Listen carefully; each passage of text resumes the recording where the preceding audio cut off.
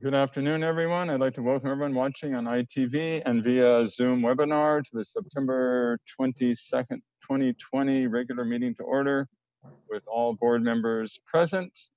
And interpretation services are available for this meeting in Spanish, Vietnamese, Somali, Tagalog, Swahili, and Arabic. And those phone numbers will be displayed on the screen at some point for the different translations. So at this point, please stand for the Pledge of Allegiance. I pledge allegiance to the flag of the United States of America and to the republic for which it stands, one nation, under God, indivisible, with liberty and justice for all.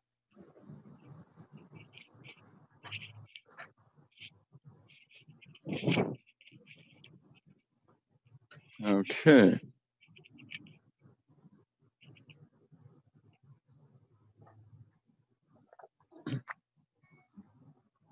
Okay, to begin today, I would like a motion to adopt today's agenda. So moved. Second. Moved and seconded by Whitehurst, Payne, and Beiser. We will take the roll call on this. Trustee Patterson. Aye. Barrera. Aye. Beiser. Aye. McQuarrie. Aye. Whitehurst, Payne. Aye.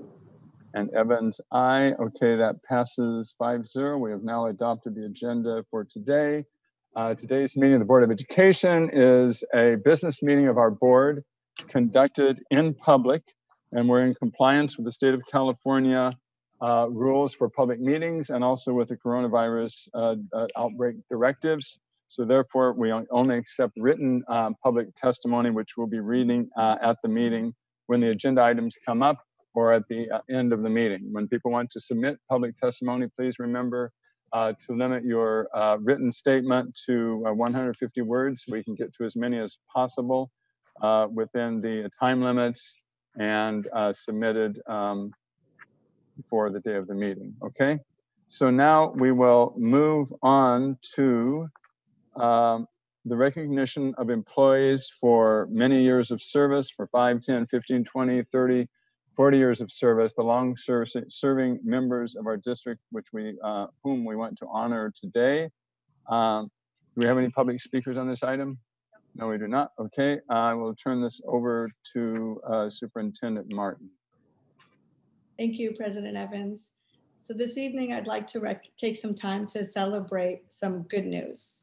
You might remember that the last time we held a board meeting in person was on March 3rd, 2020. And at that time, we celebrated some of our most cherished employees, those that had completed over 40 years of service with San Diego Unified School District. So tonight, I'm happy to announce that we are going to once again congratulate some of our most treasured veteran employees. And we're going to start these much deserved recognitions. We're going to do it on a monthly basis. Today, what we're doing is honoring more than 1,400 employees with 40, 30, 20, 15, 10, and 5 years of service. So, okay, while we're not able to shake each other's hands and have every one of you here in person, we would like to send you a virtual hug, handshake, pat on the back, congratulations. And once you return to on-site, each employee is going to receive a service pin, and this pin represents our gratitude for your many years of dedication to our district, to our communities, and most of all to our students. You've been through many triumphs and challenges during your tenure, and yet you always step up and you serve our organization. You truly make San Diego a better place. So at this time, I'd like to introduce you to some of these incredibly dedicated San Diego Unified employees. Let's roll the video, please.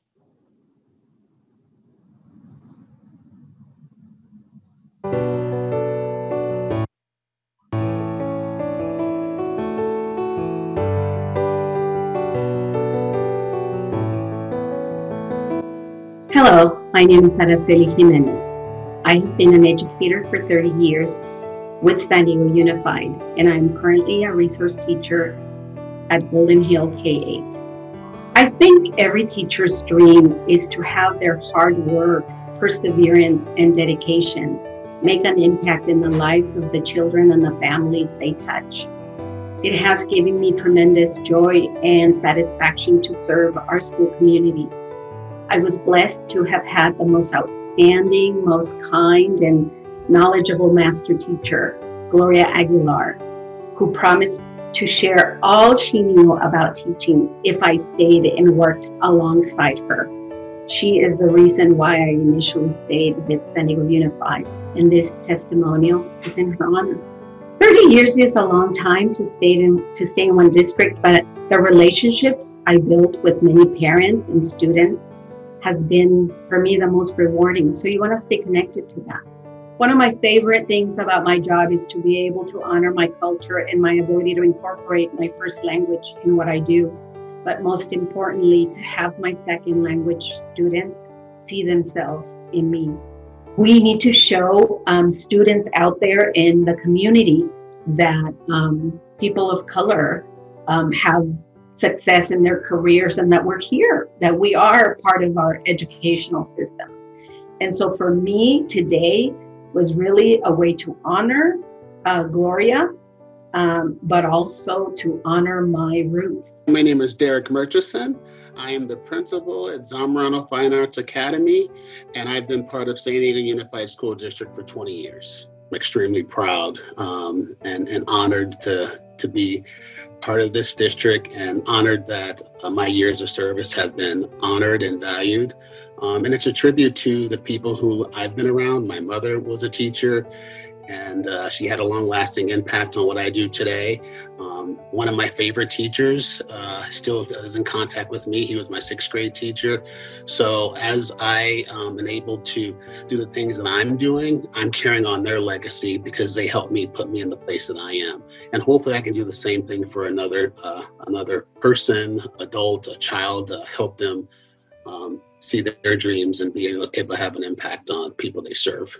I chose San Diego Unified, and why I continue to stay with San Diego Unified is relationships and the opportunities. I've had opportunities to be a teacher, opportunities to be a resource teacher to support other teachers. I've worked in administrations for as vice principal and principal, and just the opportunities to work with children, work with adults to help children reach their goals and their dreams. The highlights of my career have been just seeing the light bulb go on our children's heads and seeing them shine and be so proud of themselves. It's not for me about a title or about a position. Just like our superintendent says, it's about the work. And I'm honored to be able to do the work that I love to do in San Diego Unified. My why is really strong in this district because our district supports my why, which is bringing people together to do great work for children. And that's all I want to do. My name is Shakila Atmer. I'm a food service worker, #1. And I'm working for 20 years. Today is my 20 years exactly. And I'm so proud of. I work in the school districts. I can imagine I'm working 20 years. For me, it's like a year, honestly. When I started the job, my kids was in kindergarten, my children. And then I was so happy to work with my kids in the school. That's why I apply for the school districts, to be with the kids and help them. My favorite part was really, it was so special. That was the time when we serving the food with the kids, when they smiling us. That was the my favorite part. I never have absent for 20 years. Maybe for 20 years, I never ditch school for no reason except my mom was passed away. I'm not coming to job for 4 days. Otherwise, always I was in the job. I love extremely my job, and I'm very happy for the districts and the people with my manager and my supervisor. Everybody I'm very proud of them to give us opportunity to work with them. You should be able to see it over there with the projected behind TV. You don't see them. Well, the people watching the see it, but we won't see it here. Okay.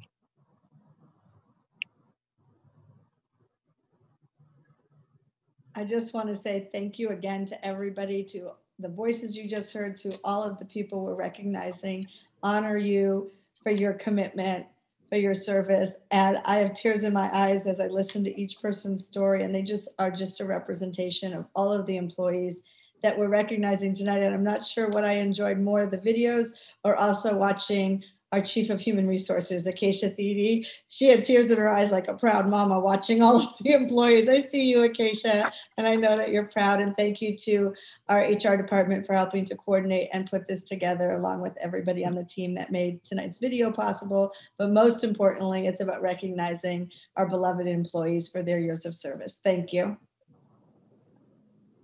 Okay, thank you very much, Superintendent Martin, and for that recognition of our employees, and whether they've been here 5 years, 10 years, or 40 years, none of them have ever seen a year like we have been through, or the last 6 months that we've been through, and we appreciate the steadfastness of our employees through all of these challenging times as we keep moving forward.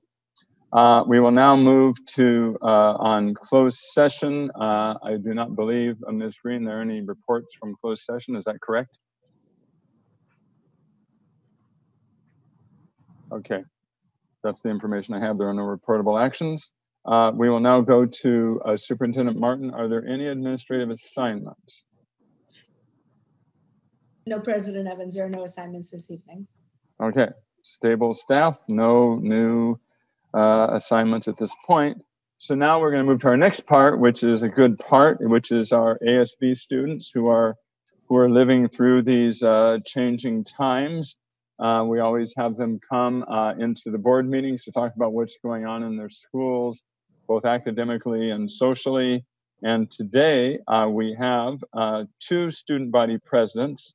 One is Michelle, and I will try to pronounce your last name, Hagoriles, and you can correct me on that, Michelle, and who is the ASB president at Morse High School, and Kayleigh Shadburn, ASB president at Scripps Ranch High School. So let's start with Michelle. Good evening. My name is Michelle Hagoriles, and I am representing Morse High School as ASB president for the school year 2020 to 2021. Similar to every other school in the district, Morse moved forward with full implementation of distance learning, which is a new experience for the student body, teachers, and staff. In the beginning, many were concerned that it would be unorganized and struggle to find a way to start off motivated. However, now it is seen as a beneficial challenge as students needed to improve on their work ethic. Distance learning requires one to be able to work under pressure and aim for skills such as managing their time, speech making, organizing, and innovating their work. And despite me being able to perform best when work is tangible, I took it as an opportunity to gain a better grasp on technology. Most teachers, professors, and students at Morse High use learning tools such as Google Classroom, Canvas, and Zoom, which do not require them to be tech savvy. Aside from this, students find themselves communicating more with teachers and professors through emails and other messaging apps like Remind. Social media, especially Instagram, is also an important platform for students to stay connected and be consistently informed of upcoming events and announcements. For instance, the Morse ASB Council and I recently planned out our first Spirit Week, which had a significant amount of participation due to the electronic flyers and videos we shared. In fact, we still have a lot of ideas formulating in regards to improving online school for our students. Particularly, we desire a community where our freshmen feel welcomed and are guided through high school experience. And to accomplish this, Morse ASB plans to impose a mentorship program incorporating how high school conferences and freshman orientations are run. The purpose for this is to introduce a sense of familiarity between freshmen and their upperclassmen, and to have someone to lean on and be able to question certain classes, experiences, and extracurriculars. Adding along to the imperative announcements, ASB also helps spread awareness to the students culturally and mentally. We hold special events regarding these situations that are happening within the month, the year, etc. And all in all, we are on board for a safer, more validated, and successful in both traditional and technological aspects community in Morse High School. Thank you. Thank you very much, Michelle. And now let's go to Scripps Ranch High School with Kaylee. Hi everyone, my name is Kaylee Shadburn and I am the Senior ASB President at Scripps Ranch High School for the year 2020 to 2021. Similar to Michelle, of course, our school has decided to do online and our classrooms via Zoom this year. And I think distance learning has taken definitely some getting used to, but has been seeming to work fairly smoothly so far. Speaking on behalf of the students, I know that nobody is quite thrilled about the distance learning, but our high school has done a great job of providing us all with the resources we need to succeed. Of course, it is normal for students to struggle with technical difficulties every so often, but our staff has been working around the clock to give instructions on how to work through those challenges. Our teachers have also been so helpful with every step of the way. Personally, I have been communicating with all my teachers, mostly over Zoom or during their office hours. Also made it very clear to all the students that they're able to ask questions or communicate via email or learning platforms such as Google Classroom or Canvas as well. By doing so, I think students feel more at ease knowing that they are not alone and the teachers are supporting them in every way that they can. In addition to teachers, students seem to be finding help through communication with their peers as well. Given that Zoom is kind of a very different environment, I think one con to that environment is that it makes it much more difficult to meet new people and communicate with classmates. So it seems to be that students are sticking to communication through friends that they previously had prior to the shutdown. But ASB has been working on providing new resources for kids to connect outside of the classrooms. So we're currently in the midst of our club application process and engaging our students and trying to encourage them to get involved in all activities outside of the classroom. Given that a club meeting is much more comfortable to socialize in than a classroom environment is, we hope that our students are given an opportunity to talk with new people and make strong connections that they can use as communication outlets throughout the year. I'm so proud of my high school for the situation and how they're handling it so far. But overall, I'm most proud of the school for the community that they're creating in this new setting. We have boosted the idea that we're all in this together, and as a family, we can get through the difficulties while finding a sense of team inspiration as well. In conclusion, I think that the more we build upon this foundation, the better our school will become. And in the end, we'll come out of this year stronger than ever before with a new look on the way we operate our classrooms. Thank you. Okay, thank you very much, Michelle and Kaylee. Your words are really important to us, and your optimism in spite of the difficulties and challenges that you are facing. And it's a pretty good example of dealing with the situation that many of us adults could use as an example. A psychologist I know wrote a book. It was actually about kids with learning disabilities and kids who had gone through traumas, but the name of the book was Playing a Poor Hand Well. We don't have control over all the cards that were dealt in life, but we do have a responsibility to do the best we can with the hand we are dealt. And I think both of these ASB presidents are epitomizing that. And I think it's also fitting that we have this evening two female ASB presidents after the passing of Ruth Bader Ginsburg, who made so much possible. Really, from there was a female cadet at the Virginia Military Academy who was grateful for what Ruth Bader Ginsburg had done the year she was born, had opened their school up to females, and many other things across the nation in terms of the opportunities for women as epitomized by Justice Ginsburg. Okay, now we're going to move on to Superintendent's information reports. Superintendent Martin. Thank you, President Evans, and definitely thank you for recognizing these young women who are role models for so many students across our district. And your words were really powerful tonight, Michelle and Kaylee. And I especially love hearing about how you're finding ways to connect with each other, and not just the groups that you already knew, but how to find ways to connect people you didn't know, even though you can't be together. And that's what community is like. That's what community is about. And you are not walking away from community. You're actually stepping into it and being leaders. And so you truly inspire me and inspiring our whole city. I appreciate both of you so much. And thank you, Dr. Evans, for your comments about leadership and women in leadership. Tonight, what I want to do is acknowledge the very difficult milestone that our nation has passed this week. And just the fact that 200,000 of our fellow Americans have now died due to the coronavirus. This number is so large that it's easy to lose sight of the fact that each death represents a family's loss, a light that's gone out in the world, a real loss to a family. And the world lost a bright light last week. As you mentioned, Dr. Evans, a woman who was a personal hero to me and to many young women and girls, Justice Ruth Bader Ginsburg. For those of you who are tempted to despair by this current crisis, I want to urge you to remember Ruth Bader Ginsburg. I want to urge you to talk to your children, talk about what's possible for a courageous woman to achieve. Speaking of courage, finally tonight, I want to remember a San Diego hero, Charles Morton. He's a firefighter who died fighting the El Dorado fire last week, a firefighter from San Diego. These are difficult times for all of us, but we have plenty of heroes to help. In California alone, more than 60,000 school-aged children have been infected with the coronavirus. This is a crisis. But I just want to share one more number.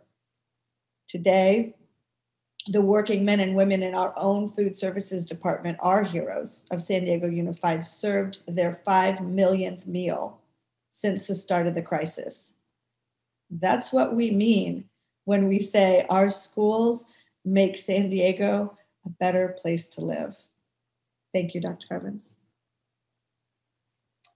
Thank you, Superintendent Martin. Okay, we will now go to board information reports. Let's start with student trustee Patterson. Thank you, President Evans. We definitely faced a difficult loss last week, as Superintendent Martin said, and both of our ASB presidents. As the first, as the second woman on the Supreme Court and the first Jewish woman to serve on the United States Supreme Court, she sure was a trailblazer. And Ruth really defied many of the barriers that we put in place in our society, and she proved that you can get over the barriers that are put in front of you. She described when she lived there trying to become a lawyer, talking about being a mother, being Jewish, and being a woman and how difficult that is. And yet she found a way to overcome it.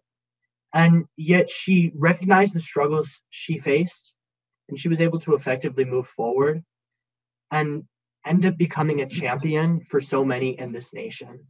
And it was really painful. And as Superintendent Martin said, we're facing a crisis on multiple fronts. And it's a very, very difficult time. But there are things to be optimistic about. I'm proud to say that last week, California made immense progress with the passage of AB 331, the ability to have ethnic studies in our school system starting in the 2029-2030 school year. San Diego Unified is already way ahead of that, but that's for statewide. I was proud to be a part of a rally speaking with Dolores Huerta and Shirley Weber on the different important things that we're talking about in ethnic studies and the representation that we need in order to create a curriculum that represents the diversity and the beauty of the state of California. And I think that there's a lot of great things moving forward in recognizing the fact that our students are going to continue to succeed. As our ASB presidents described, it's been a difficult few weeks to get started.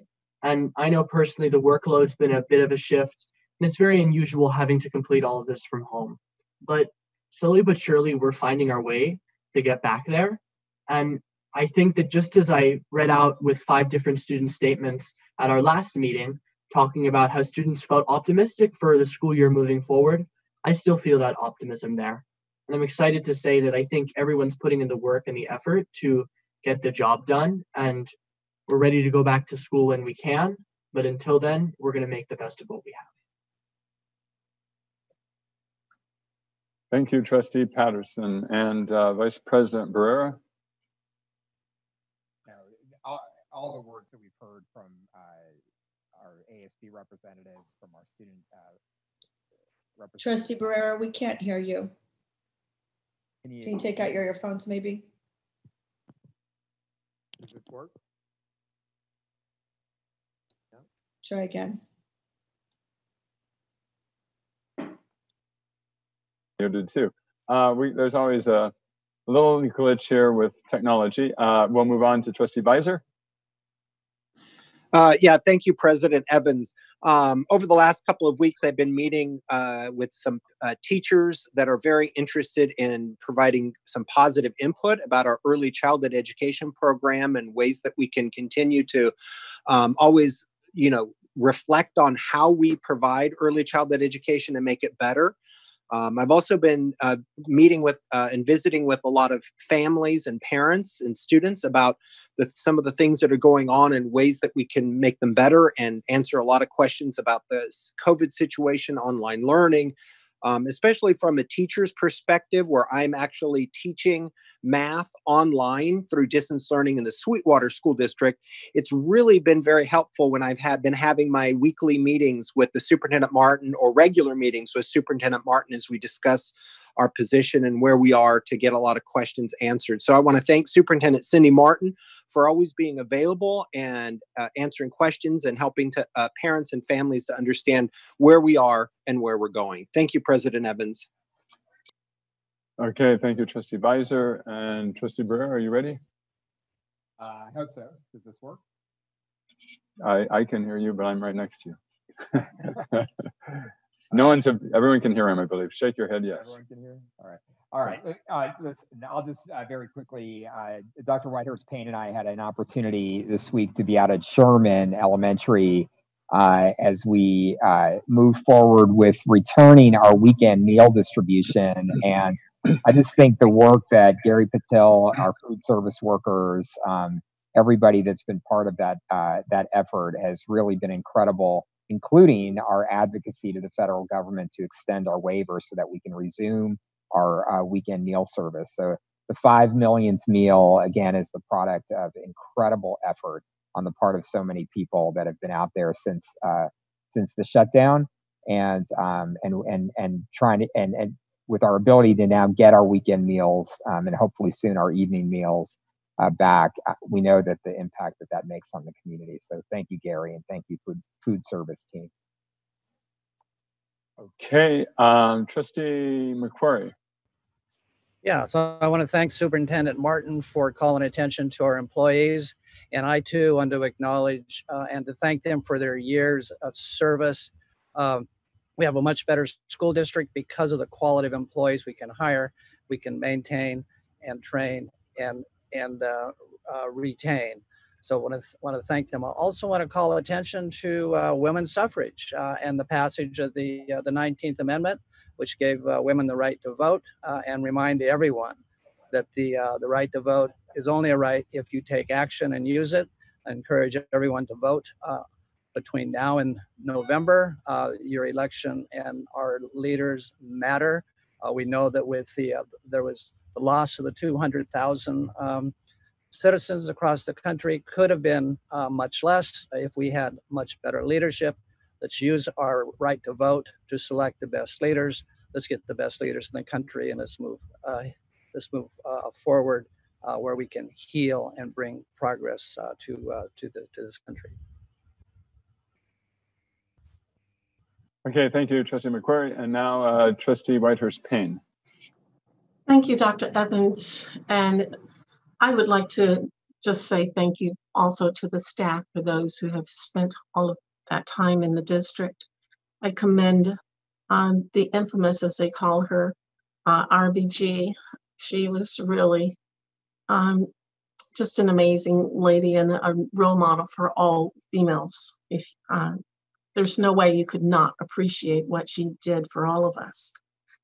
This week I spent some time out canvassing or collecting signatures with a group called Frontline that's working on behalf of the Mount Hope community to ensure that they do not get a marijuana dispensary near the Costco building before they get something to assist children, recreational facilities, etc. So we're trying to go before the city council with some names of residents, of folks who do not want that to come into the community.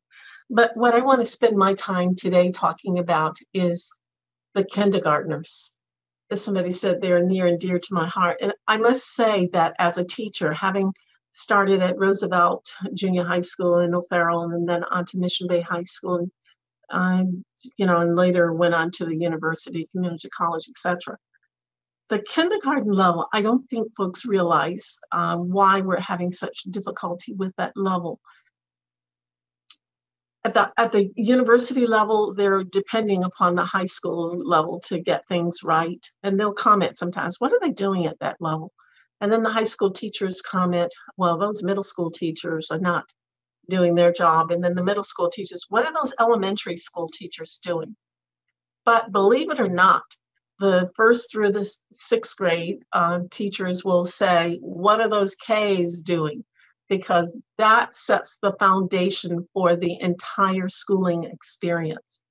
And it's not all about the academics. It's about the whole socialization process.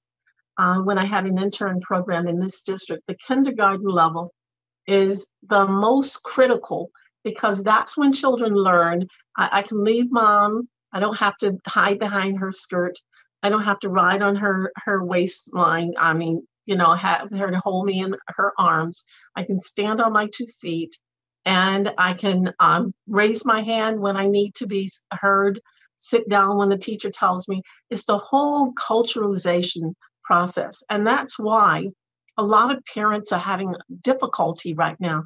When I listen to the groups of Latinos and Somali and various Arabic and so on this summer in the Mid-City community, out of all the complaints, the kindergarten complaint was a consistent one. What do I do with this child?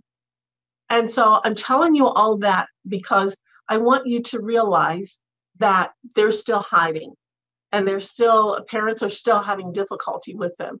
But we absolutely need them to engage in school because that's the level, that's where they find their foundation. That's where they are indoctrinated into the schooling process. So if you're listening to me and you hear me talking now, if you know of a child, if there's one in your home, you have a second or third grade, but the kindergartner doesn't want to go, please, please go by your school and check in with the principal. Let folks know I have a K here and he or she does not want to go to school, but I think maybe it's time and I'm willing to try letting that child go. Take them by the school and ask the principal to help you with that child to decide what's best and how to get them hooked up to the laptops. And we know that eventually when we start bringing folks back, that will be the group we will look at for highest priority because we need them back so that they can learn what schooling is all about. It's everybody who's listening to me, if you're a student in school, if you're just a community, a neighbor, whoever you are, you may know a kindergarten child. Please, please, please help the family to release that child to at least get started with the educational process, and you won't regret it. I know in the beginning, it feels like the adult and the two adults, the teacher and the parent are the two going to kindergarten. The child is sitting there looking at you like you're crazy. But please make that effort to bring them into the fold. And we'll appreciate it because down the road, a second grade teacher will say, oh, that K teacher did a good job. And a fifth grade teacher will say, oh, that K teacher did a good job, and so on, right down the line. So I appreciate your assisting all of us with that endeavor. Thank you, President. Thank you, Dr. Whitehurst-Payne, for those words about kindergarten. I'm sure that kindergarten parents are some of the parents who are most concerned about when we're going to return to in-person learning. And this is the question all across the city: when are we going to reopen the schools to in-person learning? And I ask myself that question every day too, because we all want it to happen very soon. But it's not as simple as just throwing a dart at the calendar and saying X date we will start, because we don't want to reopen suddenly and then have to close and reopen and go back and forth. we decided on a phased approach, which means we're relying on our scientists at USCSD to guide us into doing this in a very careful way, which will also include very careful testing and tracing. And so we're about to enter into very soon to phase 1, which is for our most vulnerable students, whether they're homeless or some special education students, some others low achievers who need some extra in-person help. And they will be coming back to our campuses, and it will really serve two purposes, because on the one hand, they will provide them with the extra academic help that they need, and will also give us a chance to put into practice some of the protocols on a smaller scale in terms of having students and teachers together on campus. And then we will subsequently bring the other students back in a phased approach. And so everyone really should be cheering for the success of this first phase, because that's what will lead us to being able to bring other students back to campus. And of course, starting with the very youngest students, as Dr. Whitehurst-Payne mentioned, particularly the kindergartners. So we all need to still do our part in the community to control the spread of the virus. We're right on the edge in terms of having more closures in San Diego County. If we're above 7.0, there are more closures. We're right now at 6.9, which is, again, right on the edge. We're paying very close attention to our public health officials in terms of wearing masks, everybody wearing a mask, social distancing, washing hands, all the things that we know we need to do. This is not a political issue. This is a public health issue. And we're also very appreciative of all of our staff, both the support staff and the teaching staff, in terms of their getting in there and doing the best job they can under these circumstances. We've had a lot of cooperation. And just for people to understand, for example, with our teacher group, was one of the first in the state to agree to a distance learning plan last spring. They worked closely with district staff on developing a more comprehensive distance learning plan for the fall, and also for the in-person appointments that we're going to be starting for the most vulnerable students, and we'll continue working together as we go through the various phases. So more than a particular date, we just need to keep in mind that there are phases, and we'll move through these phases, because we know that the virus is not going to go away. It's not going to magically disappear. And no matter what happens, even in terms of research and a vaccine and so forth, and the timing of that, we're really looking at having to deal with perhaps the next 1 to 2 years of dealing with this situation. And so we want to open in a way that is sustainable with all the ups and downs of the pandemic as it happens over the coming months and years. So please keep that in mind. There's not a specific date, but there is a specific plan that we are putting in place to get our kids back to in-person learning. So after the board reports, we'll now move on to the board consent agenda. Is there a motion on the board consent agenda? Move. Okay, moved by Trustee McQuarrie and seconded by Trustee Whitehurst-Payne. We will now, if there are no comments on the board consent agenda, which is recognizing Filipino American Heritage Month, LGBTQIA History Month, October as National Bullying Prevention Month, and also appointments to the Charter School Committee, a Facility Committee. So if there are no comments, we will move forward on that. Sorry, Dr. Evans. Just one comment from Trustee Patterson, please. Yeah, thank you. Just on the national bullying prevention, talking about that, I thought ASB's district-wide, since I've been paying more attention to that at all of our schools, looking at how they have promoted the ideas of suicide prevention and talking about that this month. And I really hope to see that continuity and working together. And I think we as a district can do a good job, maybe working to make sure our staff are providing those resources and doing a better job communicating. Because I think now in these times specifically, cyberbullying is really a large issue and something that we're facing that is systemic within social media and Instagram, Snapchat, and the different platforms we use as students. And I think it's critical that we provide that communication and that the district provides those resources to students directly. Thank you. Okay, thank you, Trustee Patterson. Okay, if there are no further comments, we will now vote on the board consent agenda, starting with Trustee Patterson. Aye. Barrera? Aye. Pfizer? Aye. McQuarrie? Aye. Whitehurst-Payne? Aye. And Evans, aye. That passes 5-0, along with our student board member. We're now going to move on to operational matters reserved for the board.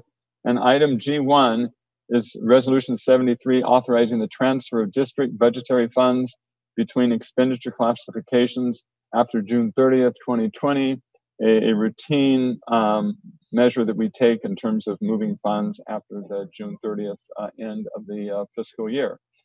Is there a motion on this item? Moved by Trustee Barrera. Second. And seconded by Trustee Beiser. Are there any board member questions or comments on this particular item, which is routine? Okay. If there are no further comments, then we will vote on this item. Trustee Patterson? Aye. Barrera? Aye. Beiser? Aye. McQuarrie? Aye. Whitehurst Payne? Aye. And Evans, aye. That passes 5-0, along with our student board member.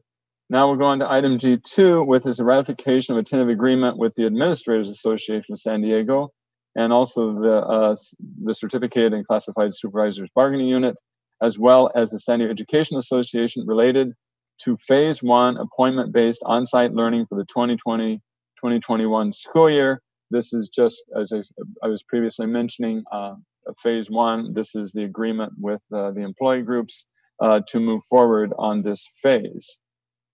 Is there a motion on this item? So moved. So moved by Trustee Beiser. Seconded. Seconded by Trustee Whitehurst Payne.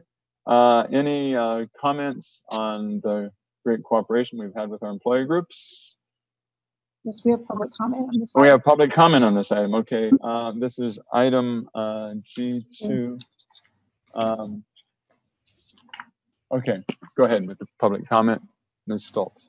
There are 4 submissions for public comment on item G2. The first is from OG. I support the Phase 1 appointment-based on-site learning opportunities for the 2020-2021 school year. Please vote yes. Question number 1, can the San Diego Unified School District include the status of the criteria for reopening schools to the news release section? And question 2, what does Phase 2 entail? The next comment is from Taco Jones. I'm writing to support the Phase 1 appointment-based on-site learning opportunities for the 2020-2021 school year. Can all of the schools please reopen for half the students on Monday and Wednesday and the other half on Tuesday and Thursday? Use substitutes, college seniors, teaching aides paid at an hourly rate with no benefits if full-time union member teachers don't want to teach in person. The next comment is from Heidi von Bloom. While appointment-based learning is a good step toward providing education to students in the district, parents and children need to understand what the district is doing to prepare the classrooms for all students to receive in-person instruction. Please include the community in these preparations. Many sectors have returned to work, and there is nothing more essential than education. Thank you. And the final comment is from Anonymous. My husband and I are both essential workers, and we have a kinder and first grader who attend an amazing San Diego Unified School. We appreciate all the hard work that their teachers and principal have put into the distance learning program so far, but this form of education is unacceptable for children, especially of elementary age. The district's Phase 1 agreement with SDEA only applies to students who fall below standard or have an IEP. What about the thousands of students who do not fall under those criteria? When will the general education students have an option to attend in-person learning? There is a decrease in kinder enrollment because elementary age children lack the attention span to sit in Zoom meetings all day. We urge you to put the students' needs first and open San Diego Unified Schools, specifically elementary schools, for those who wish to attend in person. That concludes public comment on that item.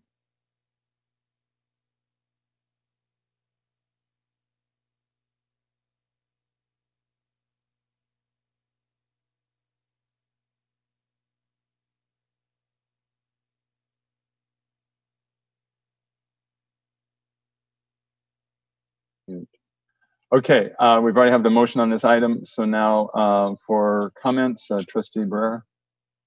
Yeah, thank you, President Evans. I think it might be helpful, and I know it's preliminary, but if Superintendent Martin, if you may be able to ask Drew Rollins and Noemi Villegas, who are here in the meeting, to just describe a little bit about what the health and safety preparations we're doing on our campuses as we prepare for bringing students back in phase 1. And let me just interject for a moment on this item. There are interpretation services available in, as I said earlier, Spanish, Vietnamese, Somali, Tagalog, Swahili, and Arabic. And the phone numbers will at different times be displayed on the screen. Okay, Superintendent Martin.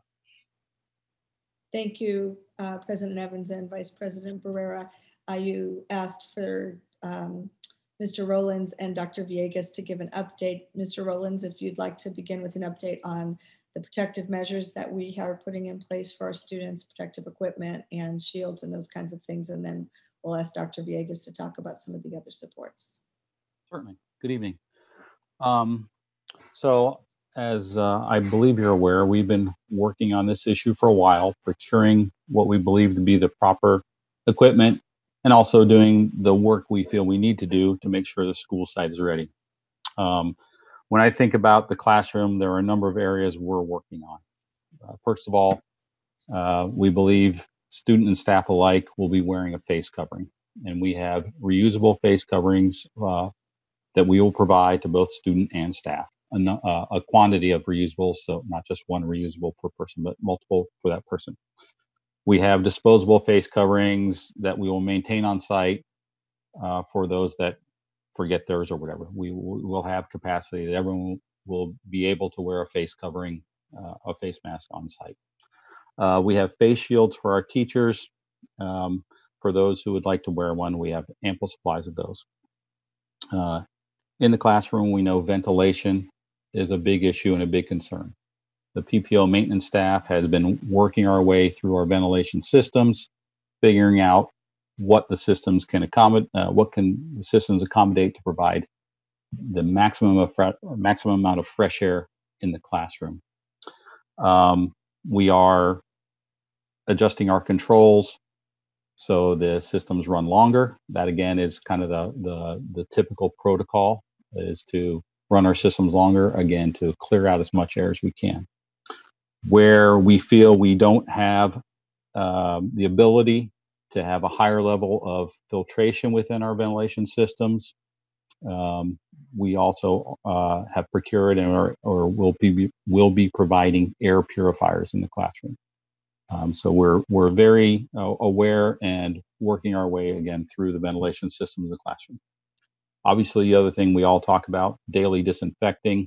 We have EPA List N disinfectants that we have procured. They're the right disinfectant to use to combat COVID. And we have a supply of disinfectant sprayers. The idea, again, of disinfecting the classroom every day once it's occupied. We have procured desk shields as barriers between students and between student and teacher to again provide a further level of segregation and separation there. Hand washing is obviously a foundational component of COVID prevention. We have adequate supplies of soap and paper towels. We have reinforced over and over with our custodial staff the importance of maintaining those supplies and checking those supplies throughout the day.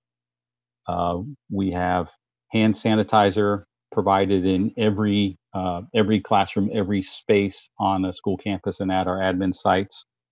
And then we have a combination of both freestanding hand sanitizer stands as well as portable hand wash stations that we will distribute throughout the campus. Think about those being in common areas. I think finally, I would just touch on, we have been working with our school sites and we'll be providing a mix of signage, things of reminding about hand washing, of keeping social distancing, of perhaps one-way traffic in a hallway, et cetera. So we have a library of signage. We have a mix that is, some is professionally produced, some that we will produce on a color printer, and then we have tapes and markings and those kind of things. So that in general, I think from my perspective, are the things we're doing. I think I caught them all, but we're continuing to work and learn and get through it. Thank you. Thank you very much, Drew, because I think it's very important for people to know that we're in constant preparation for the in-person learning so we can hit the ground running when we're ready to do it, including on phase 1. Okay, and Noemi. Hi, everyone. Thank you for inviting us to speak to these very important items. The other piece, in addition to what Drew mentioned, I think is important to say in this meeting is that we have a comprehensive team of health experts, including our experts from UCSD, all of our teams inside the district, Drew's team, which encompasses various departments from facilities, operations, all of those departments that he very gracefully leads every day. And from our perspective, all of our nurses, health techs, health technicians, all of the medical professionals that help us with the communication with the county, the communication with the guidelines of the state. So we have a comprehensive list of individuals that are helping us keep our students safe, first and foremost, our staff safe, and our families safe. So in addition to the procedural and facilities preparations that we have, we also understand that having a healthy mindset, thinking about the education that we need to have and provide for our community is as critical. So helping students anticipate routines as we are moving forward into phase 1, explaining what those routines look like when the students are at home, what is the parent going to do, and what is the student going to do upon arrival, working with our nurses and our health tech teams and all of our different principals, leaders, all of our staff to ensure that everybody has the education that they need in preventative healthcare and supports for students. The shifting of mindsets, right? What does it mean to come to school now under phase 1? And what are the precautionary things that we need to have? For example, a daily checklist to ensure that the campus is safe and ready. Those ongoing commitments with our families of what does it mean when you come on campus and what is our commitment to you. We are extremely committed to ensure that all of our families feel comfortable, that we follow the safe and healthy guidelines, and they're pretty comprehensive. So we also have information for families so that before they come to school for any on-site appointment, they have the information that they need to anticipate what is going to happen during that learning time. And we are able to provide a student and family guideline. So we are in constant collaboration with a variety of stakeholders, and Drew and I, Susan, Dr. Terras, we are fully committed to ensuring that our communities are safe. And first and foremost, like I said, the safety of our students, because we understand the critical nature of just thinking about reopening of our campuses, and all of that is encompassing of a lot of very committed individuals that are guiding this work. No, thank you both, Drew and Noemi. And I know that this is work that you've been doing in cooperation with our principals and site leaders actually for quite some time now. And so it certainly gives us confidence that as we go into phase 1, we've got a plan, we've got resources, and as Noemi, as you pointed out, we'll be doing the education with everybody who's on a school campus to make sure that we've got a healthy mindset. So thank you so much for that hard work.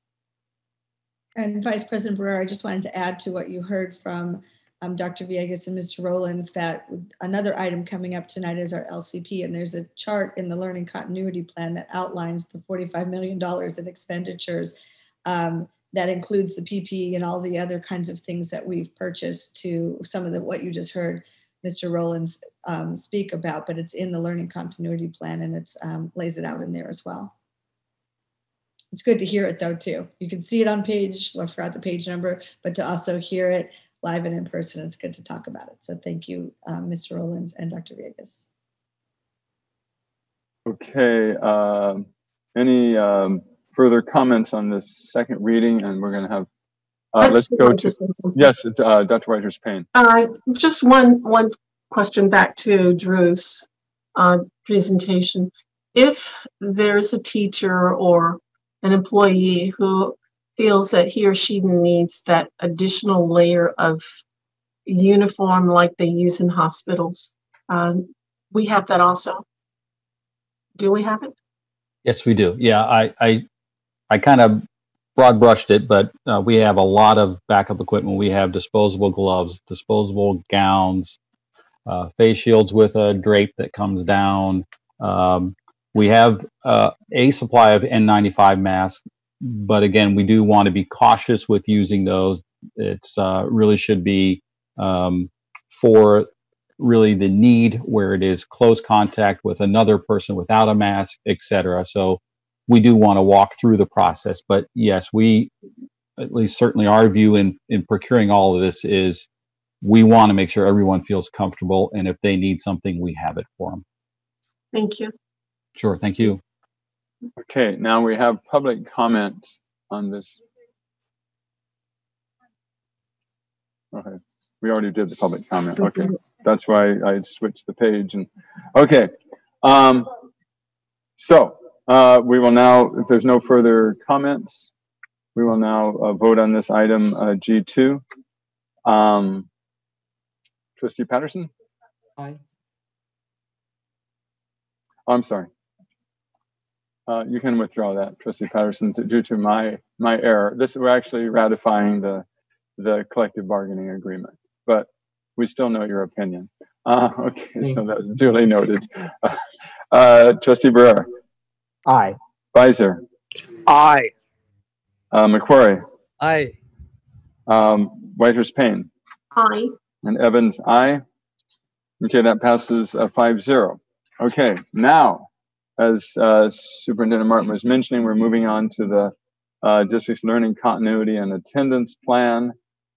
This is the second reading and the adoption, and that's where I was also just again pointing out that we do have translation services available for this particular item. To start off, I'd like a motion on this item. So moved. Okay, moved by Trustee Beiser. Seconded. And seconded by Trustee Whitehurst Payne. And so this is the second reading. We don't have a staff presentation. I don't know if Superintendent Martin has any comments in terms of revisions that may have taken place. Yes, I'd like to just, as you said, Dr. Evans, this is a second read from when we presented it before. We know from our first read was on September 8th. And as we know from that presentation, this learning continuity plan is required due to Senate Bill 98, which is in lieu of an LCAP for the 2020-2021 school year. And it's required that this is adopted by boards of education across the state by September 30th. What we mentioned in our last meeting is that we would still be conducting our stakeholder engagement between the two reads of this item. And tonight, we will have a brief overview of the changes that have occurred within the plan between the two readings. The additional feedback that we received from our stakeholders, including our advisory groups like the CAC, the DAC, the DLAC, and then surveys that we received, have provided us input, and that input's allowing us to strengthen the existing language in the plan, and then it allows us to also include language that didn't previously appear in the plan. So you'll see within our stakeholder engagement section the questions that were posed from these groups, and based on those questions that we listed, then the additions that were included in the plan. So while the survey has closed, we will continue to seek feedback all year long, and we will maintain our lcap@sandy.net email, as well as our phone line for feedback. And that number, again, I said it last time, is 619-260-5430. And this LCP is currently available in 5 different languages: English, Spanish, Arabic, Swahili, Somali, Tagalog, and Vietnamese.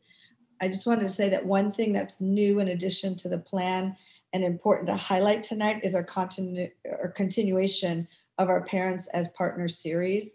The parent and family feedback for us is a really important component of our success as we continue to navigate through these unprecedented times, and enhances our overall success for all of our students. So we'll be hosting these sessions ongoing all year long. And I want our parents and our families to know that they're invited into the sessions with district leadership so that they can provide us feedback as it relates to the experiences that they're having during the school year, and feedback is not a one-time thing, it's an ongoing thing. And these meetings are going to be translated for families who don't speak English in their homes so that everybody has access. So I'm also happy to highlight, as of today, students have checked out 83,509 devices, and the district has provided approximately 2,450 internet connections to any family who needed it. So if you or your any family you know are still in need of a device or in need of an internet connection, please don't hesitate to reach out to our Family Internet Helpline, 619-260-2460. Okay, thank you. Now we do have public comment on this item. So I'm going to ask us to, since there are several of this, and we should be able to get through all 9 of them, to ask both board officers to participate in this. So if you look about 6, 7, 8, 9, 10 pages in, it says H1 at the top of one of the pages. That's where it begins. The name of the first speaker is Sarah Davis. So it's a little ways in there, about 10 pages in. So we'll start with Ms. Stoltz, and then we'll just rotate around so that we can hear the comments that our public have submitted on this item about the district's learning continuity and attendance plan. Yes, the first comment is from Sarah Davis. I am a student at UCSD. It is important to ensure that the learning continuity and attendance plan prioritizes equity and the needs of students who have been historically underserved by our public schools. This plan should include funding for access to free technological devices, Wi-Fi connection needs, and mental health supports for students. In addition, the district should be sure to support students who may stop attending school at this time due to personal struggles. For example, students struggling with drug addiction and mental health issues may find it extra difficult to show up to classes online and as a result not graduate. Counselors and mental health support staff should be utilized to assist students and track students who stop coming to school. Most importantly, students who may be truant should not be criminalized, but rather engaged with in a compassionate manner. We must address the local continuity and attendance plan as it is intended to be equitably. As an elected official, we call on you to act on the asks you heard today from the community stakeholders within your district. Thank you. This comment is from Ann Elliott. There's a little bit of an echo here. Good afternoon, Board of Education. My name is Ann Elliott. I live in North Park. I am concerned about the many poor families, especially those with a single parent who must work for a living, but who have children who will be at home because of the pandemic. Even with electronic devices provided to these families and Wi-Fi set up in poor neighborhoods, how will these children, especially those not fluent in English, be able to navigate 6 hours of instruction a day? Even more worrisome, what happens to those children who won't have Wi-Fi in their own homes? It seems like nearly impossible expectation that these children will be able to keep up with class standards. What can the schools do to help children in these circumstances? Tablets and Wi-Fi alone are not enough without adult oversight and direction. Okay, this comment is from Casey Oswan. I am a community member. It's important to ensure that the learning continuity and attendance plan prioritizes equity and the needs of students who have been historically underserved by our public schools. This plan should include funding for access to free technological devices to every single student that needs one, free and reliable Wi-Fi connection, and free mental health support for students. In addition, the district should invest in making sure a diverse curriculum that gives a voice to educators who provide different points of view is being taught. We must address the local continuity and attendance plan as it is intended to be equitably. As an elected official, we call on you to act on the asks you heard today from community stakeholders within your school district. The next comment is from Nicole Schwartz. I am a San Diego community member. It is vital that the learning continuity and attendance plan prioritizes equity and specifically the needs of students who have been historically underserved by our public schools. This involves funding access to free Wi-Fi and updated technological devices for all students. In addition, the district must ensure adequate technical support staff and aides to help guide parents who are not technologically savvy in supporting their children at home. Lastly, it is imperative that the plan fund mental health support resources for students. We must address the local continuity and attendance plan as it is intended to be equitable. As an elected official, we call on you to act on the asks you heard today from myself and other community stakeholders within your district.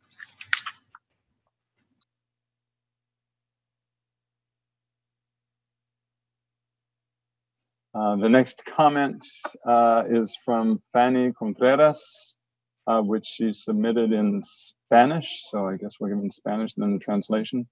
Como padre y miembro de la PSRO, Organización de Padres, Estudiantes y Residentes, y un representante de mi comunidad, me gustaría instarlo a que le pida al distrito que incluya las opiniones y aportes de mi comunidad. El LSP, especialmente los estudiantes refugiados de inglés, como los estudiantes inmigrantes y los padres.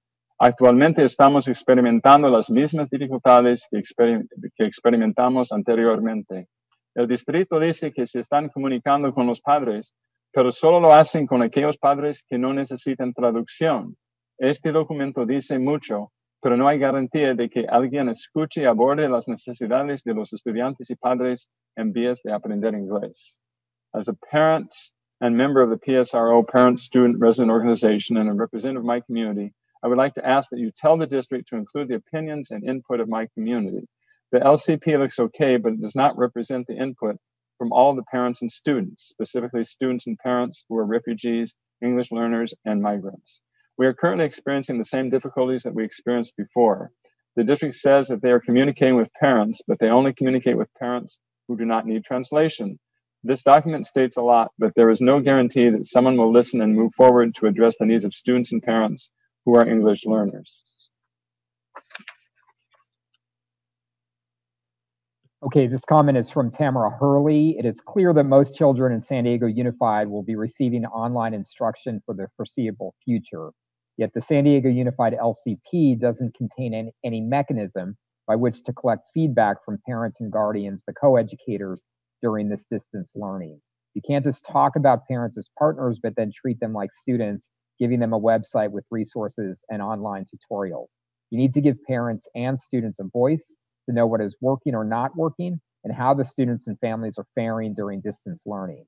Prove that the words parents as partners are more than just a catchy phrase. Let a parent-led task force create surveys to solicit feedback from parents to help determine best practices and better serve your students and families during distance learning. The next comment is from Lucas Goodman. I'm a student in San Diego. It is important to ensure that the learning continuity and attendance plan prioritizes equity and the needs of students who have been historically underserved by our public schools. This plan should include funding for access to free technological devices, Wi-Fi connection needs, and mental health supports for students. Additionally, I feel the district should implement curriculums that actively address anti-racism with students. My education was widely Eurocentric based and failed to recognize the realities of racial injustice and oppression that have been systemically rooted in our country for the past 300 years. We must address the local continuity and attendance plan as it is intended to be, equitably. As an elected official, we call on you to act on the asks you heard today from community stakeholders within your school district. This public comment is from Tanja Fijakowski, and I'm a community member who volunteers with local public schools around the county. Students have been greatly impacted by the COVID-19 crisis, but it is critical that we do not let them fall behind any more than they have already because of solvable problems like lack of access to Wi-Fi or devices needed to log in. We should be particularly mindful about low-income students who need extra assistance due to their family's low income level to ensure equity among San Diego students' educational opportunity. These conditions are also having a large impact on students' mental health, and we should ensure that they also have access to counseling. Equity should be a top priority. As an elected official, we ask that you follow through on the requests that you heard today from community members from your district.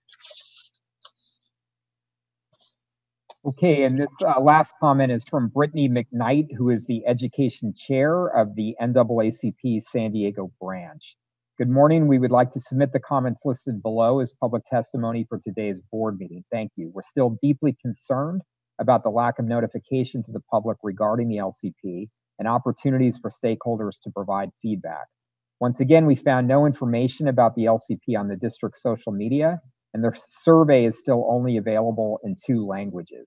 Also, several concerns about the district's LCP have been brought to our attention, such as the lack of inclusion of the student voice. We implore the district to do more to ensure that the voices of students and all stakeholders are heard, and that feedback from all stakeholders is incorporated into the LCP. Lastly, it is imperative that the district revise the current LCP in order to better reflect the district's 2020 Freedom Summer Resolution and Workshop, commitments to anti-racist reforms, and to implementing meaningful changes to dismantle inequitable and racist practices in the district, which the current LCP fails to acknowledge. Thank you. Okay, that concludes the public comment on this item. I know that a lot of the public comment had to do with devices and Wi-Fi, and we certainly are doing a lot in terms of making sure every student has the device that they need, and also the Wi-Fi connections. Another thing that was brought up about students who are at home without parents or without parents who are able to assist them, particularly because of language difficulties, and that's really part of phase 1, which is to identify those students who are most falling behind under the distance learning to give them extra help with some in-person contact. Are there any other comments from board members about this agenda item? Start with Trustee Patterson. Thank you, Dr. Evans.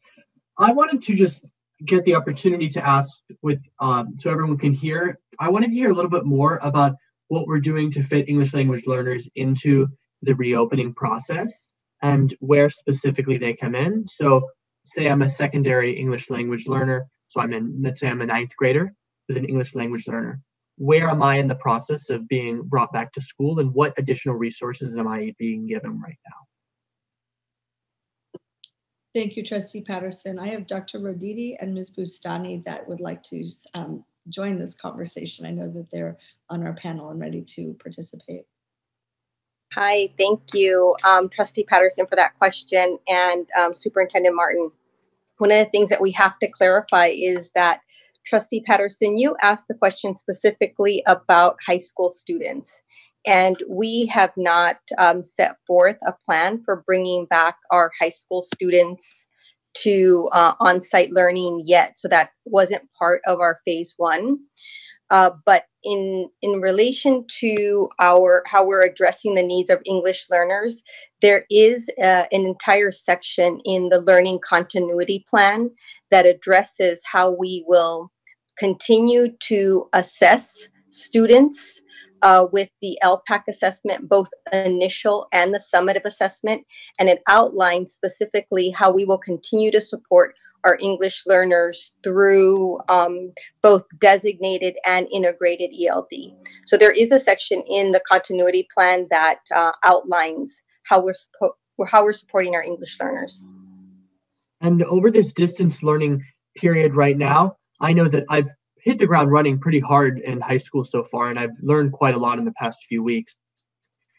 And it would definitely be concerning if I'm an English language learner who, when I walk on campus in X amount of time, that's my first real exposure to the information I'm supposed to be learning in the school year. Are we still seeing, do we have, from our first weeks of school so far, have we seen that it's an issue communicating with English language learners, or are we having success? Sorry to put you on the spot on this question. Tell me more about what you mean in terms of communicating, because we have a tiered approach to ensure that we're making connections with all of our students. So our English learners are included in that, but we do have a tiered approach to monitor both daily connection in synchronous instruction, also participation, and we're also monitoring if students are submitting or completing assignments. Okay, interesting. And is that is split up based off of different groups, or is that just a general percentage? It's just general in terms of all students, but we are paying attention to our most vulnerable learners, which would be our students with disabilities and our English learners. Okay. And are we seeing success so far in that category? Are we doing a decent, I mean, considering the situations, are we still having students that are able to participate, turning in work? Do you feel positive and optimistic about how that's moving forward currently? Yes. So we're hearing a lot of feedback from principals around our connection teams. And just to provide more clarity, all of our central office resource teachers are actually deployed to school sites, not physically, but virtually. And everyone, it's kind of like an all hands on deck approach to ensure that if there's a student who is not connecting, that we're all working toward figuring out what's preventing that student from connecting. Area superintendents are closely monitoring these connection teams, and they're meeting with them on a consistent basis. And then we even have team leads who are pulling up school attendance reports on a daily basis. So it's something that we're staying very close to. And it's not just about ensuring that a student logged in one time during the week or one class. For secondary schools, we're even looking to see that they're logging into all of their classes that they had that day. So it's something that we're monitoring closely. I hope that answers your question, Trustee Patterson. Yeah, definitely. Looking forward to seeing maybe as we move forward, I'd love to see some more results for our specifically vulnerable populations, but I really appreciate the work you're doing right now, and thank you. You're welcome. To add to what Dr. Roditi was saying, thank you, Trustee Patterson and President Evans, for that question. In addition, we have equipped all of our San Diego Unified School District educators with powerful, robust professional development around supporting the needs of our English learners. During the first week of school, we provided learning opportunities around how to provide quality ELD, integrated ELD across all of our classrooms. So teachers took part in that learning, and they're taking that learning and they're actually putting it into practice within a variety of content areas. So they are equipped and poised now to take on that learning and to ensure that we are meeting students at their point of need. So we're very proud that we have had this unprecedented opportunity to train all of our educators. Every educator had access to this learning, and they're implementing it within the structures of their learning, their planning, and the delivery of instruction. So we're very proud of that. And I would say that's all related to what's been done in recent years, which would be this, we call it the mainstreaming of English language learners in terms of them being integrated in the classrooms, and all of the faculty being trained on how to work with them rather than in a segregated manner. And we had a lot of great stories coming out of Kearney High School of students who started at high school not knowing English and were very successful graduates of that high school. And so I'm sure you're just carrying that on in the online world too. Any other comments or questions by board members on the learning continuity plan? Just related to what you were just discussing. Measurable outcomes.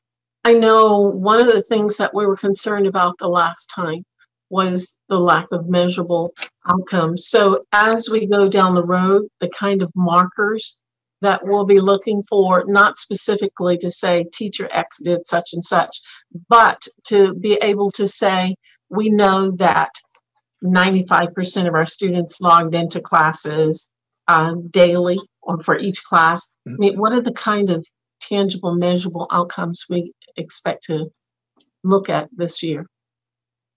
That's a great question. One of the things that is also included in the continuity plan is our efforts towards developing a comprehensive assessment plan that provides schools both academic and social emotional diagnostic assessments, formative assessments that schools can use. So we are launching or piloting some really cool, for lack of a better word, assessments this year, particularly in math. We'll continue to do the reading. We'll continue to do fast assessment for reading, DRA in the elementary schools. Those are things that we will continue. For math, we'll continue with our benchmark assessments. We're piloting a new assessment actually that highlights the type of critical thinking and problem solving that we want our students to be able to demonstrate. So it's not just the calculation, but more focused on having kids explain their answer.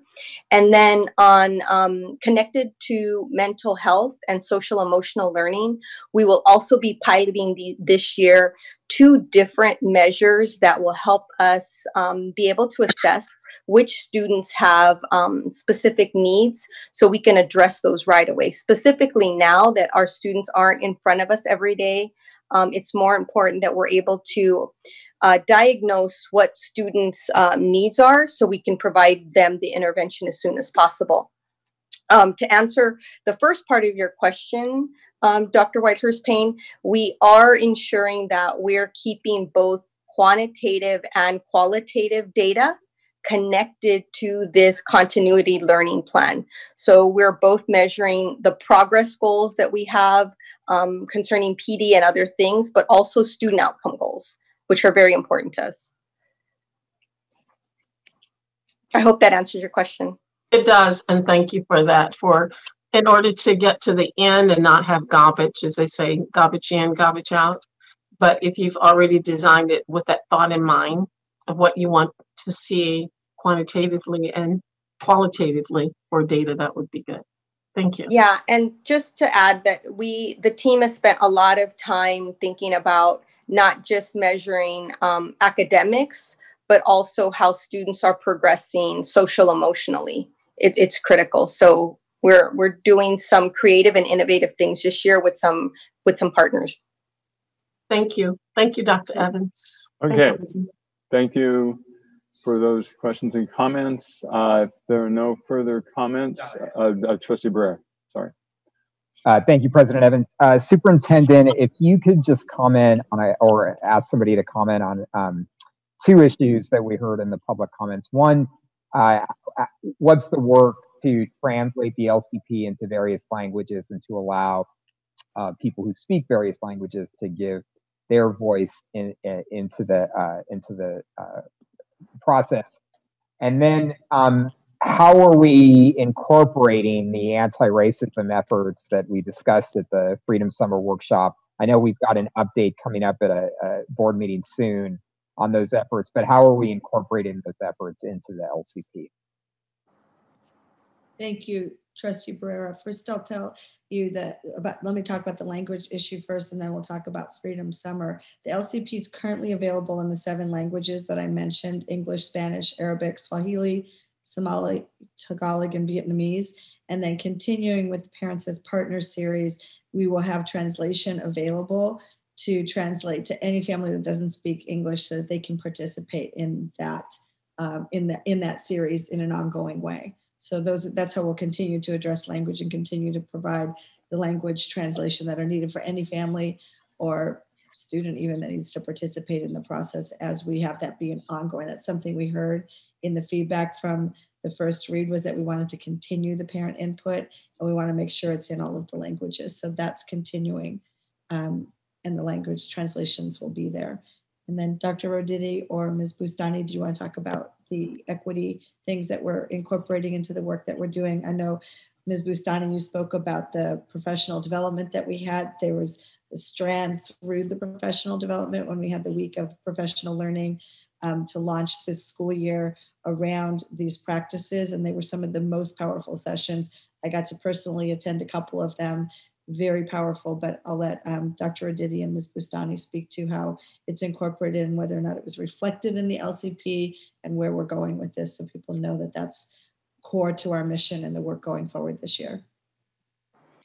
So we've committed to doing ongoing board presentations, and they're going to be updates on our Freedom 2020 work. And so that's going to, you'll see updates throughout the year for the board regarding that board workshop and our new Black Youth Call to Action.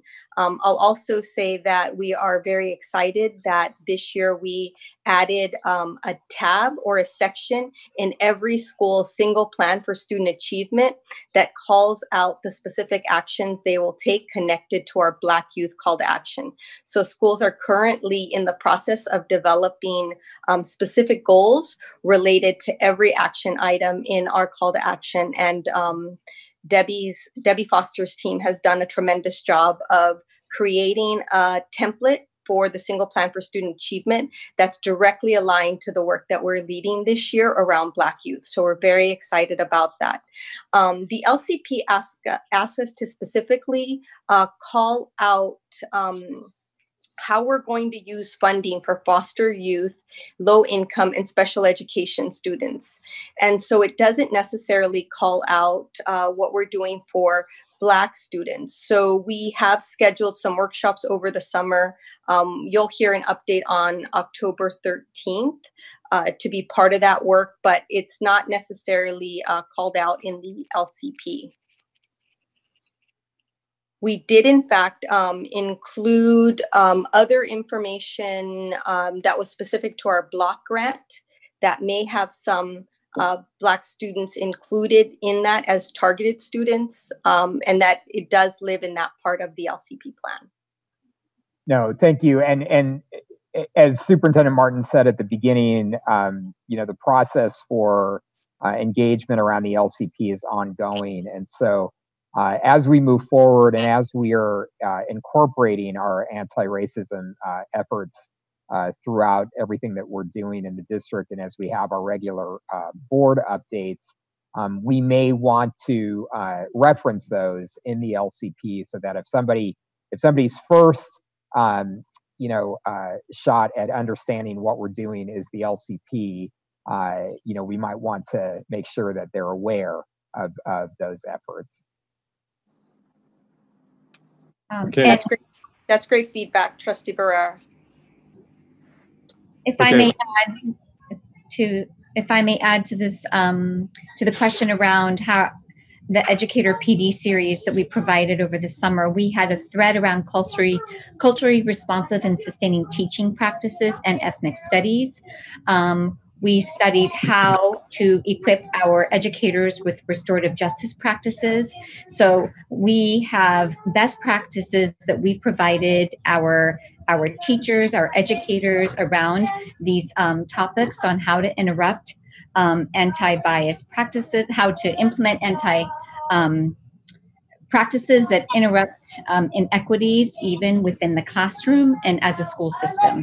So we're very proud that we launched that work, and will continue to provide ongoing professional learning, not only for our principals through our institutes, but through our online series for our educators moving forward. And we also appreciate the great work that Ms. Bastani is doing, and as well as her kindergarten kid. And that's quite all right. We want to say hi to them. Only if you want to. Only if you want to. Come say hi. He's a kindergartner at Benchley Weinberger. Hi. Board member. Yes, he's a Benchley Weinberger, and amazing work at Benchley Weinberger, amazing support providing for our students. They are in guided reading groups. They're being provided quality learning experiences. So this is a testament to all of the amazing collaboration and teamwork across our system. My children are benefiting tremendously, and that's because of our team and what we've done. So we're very proud parents. Great. Ms. Great. Bastani, thank you for sharing your children with us, not only your brilliance, but also your children. And we're loving seeing them. Hey. They were I only mentioned it because they were stars of some of the videos that she's already had her children be part of the videos that she shared. Otherwise, I would not have asked you to do that, but you have so graciously shared your brilliance, but also your children as a parent in our district. So when he came in through the background, I said, there he is. Yeah. It's an honor. Thank you. Go ahead, Trustee Whitehurst-Payne. I'd just like to make one other comment about the language. 2 weeks ago, or whenever it was we last met, when we were discussing this item, apparently when the meeting was not being translated into Spanish and some other languages. So hopefully, and Delia from Mid-City contacted me during the meeting and couldn't get it up. But Andrew promises me that today we have the languages up. So hopefully folks are logging in using the numbers that you've been talking about so that they can access this discussion today. Dr. Whitehurst-Payne, I can tell you that I know you can't see it because we're in the Zoom webinar, but I can tell you right now on the TV broadcast, the phone numbers are on the screen. I can see them now in each language and what phone number to call. So Mr. Sharp told you they were there, and they are there tonight, and the phone numbers are live on the screen for people that are watching on ITV is what I can see. Thank you. I think Trustee Patterson had another question or comment. Yeah, thank you, Trustee Evans. That was a lot of fun, actually. we didn't have a student presentation today, so we got that was the student presentation. I wanted to ask. You mentioned, I believe it was Dr. Roditi. You mentioned. I'm sorry if I messed up your last name, by the way. But I believe you mentioned something about the school sites specifically working to increase or working to meet certain racial equity goals. And I wanted to ask, how does that work? Is that going through our school site councils or site governance teams? Because these all provide really good opportunities to meet with the students at the school site. And I know just from speaking, I was lucky enough to sit in with my Black Students Union this past week, and it was so insightful to hear their experiences on campus and a school that I've never considered even half of the issues that they've faced. And when we talk about these racial equity goals, bringing in these groups that can be representatives of this, I think if we could go on the school site level, that could be critical. So I wanted to hear how principals are coming up with this and their processes that they're doing. Yes, so I'll provide a little bit more insight on that. Every year, a school has to write a school plan for student achievement. And principals do not write these plans in isolation. They actually do it in collaboration with their leadership teams. So their professional learning communities, their instructional leadership teams, their school site councils all take a critical role in developing the school plan for student achievement and actually approving it. And in past years, we've developed what we call call to actions that are specifically focused on some of our underperforming subgroups of students. So 2 years ago, we launched one for students with disabilities. And then we had another call to action specific to our English language learners. And this year, connected to the work that we're doing with Freedom Summer 2020 workshop, we felt that it was necessary to also create a specific call to action that was completely aligned with our board presentation and what schools needed to do. That's basically what we said we were going to do during that board workshop. And they're developing these plans now. They're due in early October, but they are engaging their different committees and councils at the site level to basically develop and approve the plan.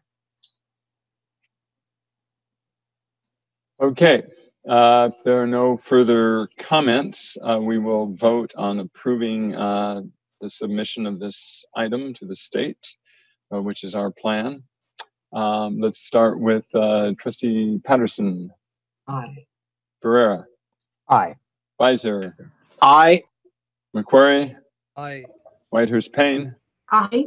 And Evans, aye. That passes 5-0 along with our student board member. We will now move on to item H2, the issuance and negotiated sale of $300 million of Proposition Z bonds and $545 million of Measure YY bonds.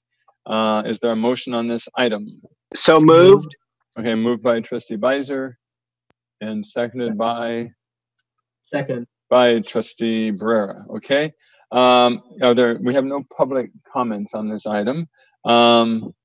So if there are no questions or comments from board members about the approval of this, we can continue forward with all of our great construction projects across the district. And Dr. Evans, I was just going to mention that with this, these bonds were successfully sold and issued on August 27th at an aggregate true interest rate cost of 2.54%, which was one of the lowest ever achieved for a long-term bond sale of the district.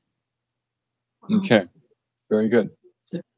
So we can continue with construction, and probably right now when students are not in school for a little while, they can work overtime to get some more stuff done. Okay, let's vote on this item. Let me see here. Trustee Patterson? Aye. Barrera? Aye. Beiser? For air conditioning, aye. Yes, aye for AC. And for, let's see here, where we left off, McQuarrie? Aye. And Whitehurst Payne? Aye. And Evans, aye, which passes 5-0 along with our student board member. And it is an irony that just as we are completing the final phase of air conditioning and we're having a heat wave, our students are unfortunately not able to be in our beautiful classrooms. Okay, we will now move forward to the superintendent's consent agenda. Items I-7 and 40 were previously withdrawn by the staff. I do not believe we have any public comment on superintendent's consent agenda items. Trustee Barrera moves the item and seconded by Trustee Whitehurst Payne. We will go through the votes. Let's start with Whitehurst Payne. Aye. McQuarrie? Aye. Beiser? Aye. Barrera? Aye. And out of order, even though it was supposed to be first, Patterson? Aye. And Evans, aye. Okay, that passes 5-0 along with our student board member. And we are now going to go to public participation in non-agenda testimony. Now we have a huge amount of people who have requested public testimony. And so, first of all, according to our bylaws, there are, for non-agenda items, it is up to 15 minutes on any particular subject. We've divided into about 3 different subjects, although there's a lot of overlap in terms of the phase 1 and early childhood and special education and the opening of schools and the first 2 categories. So to let the other readers know on what we'd like to do on the first group, which is number 1, we're going to go on from number 1 through number 5, starting with Cambria Walsh and then down on the next page to Mackenzie. And then these are, and just so people understand, because we cannot read all of the items, we are reading them in the order that they are received. And but people need to know that every item is printed out and presented to all of the board members for them to review every single item, not just the ones that we have time to read at this board meeting. So we can start with this first group with Cambria Walsh. Yes, this testimony is from Cambria Walsh. While I appreciate that the district created guidelines for how much synchronous versus asynchronous time for elementary age children, the amount of time on Zoom in a class of 29 second graders is not effective.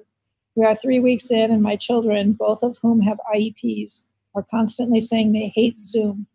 This one-size-fits-all approach is detrimental to children and families. The teachers are working hard, but they cannot engage children in such large groups, nor can they identify the different levels of learning. These create ways for parents and teachers' feedback to be heard. Give us guidelines about what flexibility we can have to support our children and their individual and our families' needs. It truly feels like boxes are being checked to say that our kids are online enough time to meet the standards versus them actually learning. This comment is from Brian Victor. Models predict an increase in COVID-19 transmission in the fall and winter months. Should parents expect Sandy Unified School District to be remote only for the majority, if not all, of the 2020-2021 school year.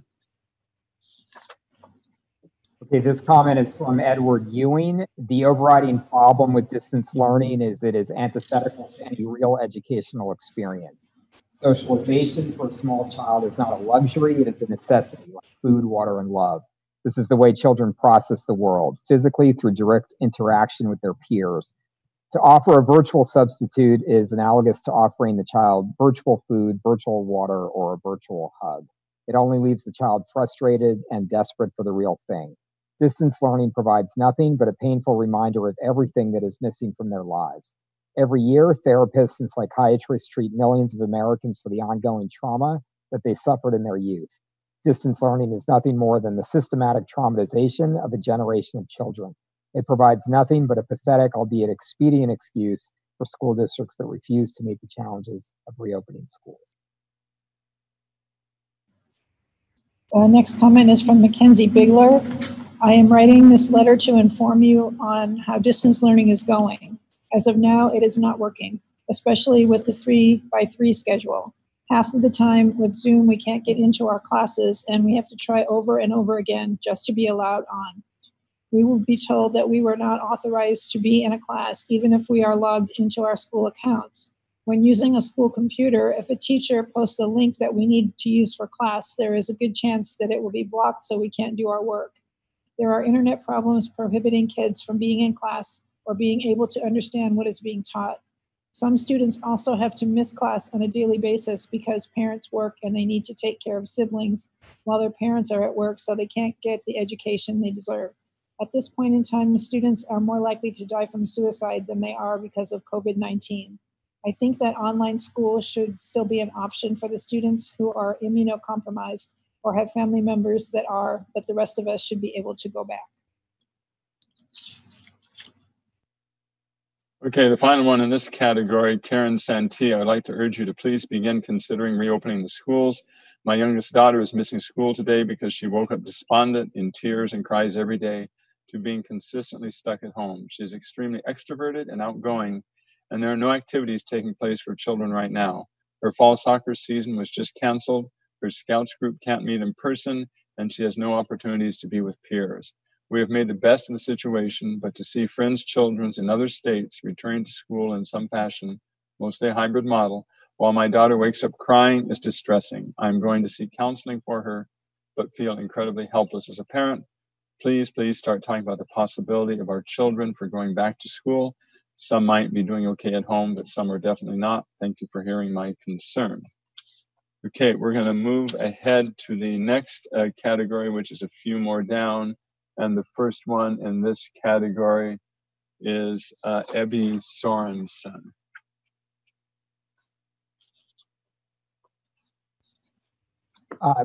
My name is Eddie Sorensen, and my son is in early childhood special education separate setting preschool classroom. I would like the board to know that distance learning is not working for our family. How can my son work on play skills on a computer?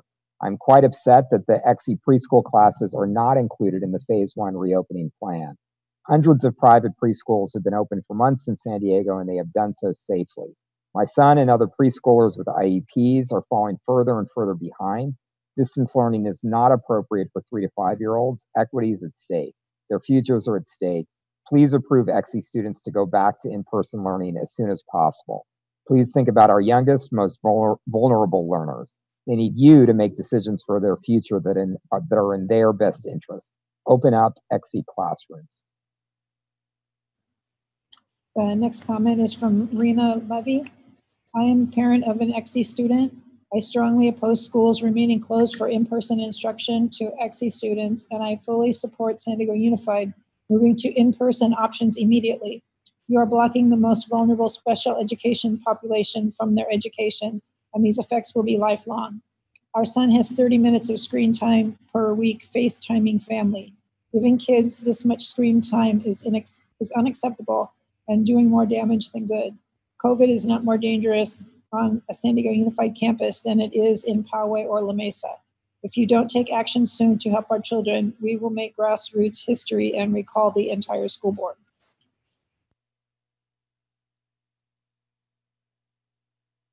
Okay, this comment is from Kimberly Tashman. My son just turned 3. What started as a promising future in the early childhood special education program has taken a dismal turn, and my family feels horribly let down and abandoned by San Diego Unified. He gets 2 measly half hours of virtual songs each week, which he can almost never sit still for, and his IEP is on hold. He falls further behind with each passing day with no end in sight. He needs in-person education, attention, and services, and yet he is being denied all of that. He has had 3 surgeries in his 3 years of life, and somehow this is his biggest hurdle yet.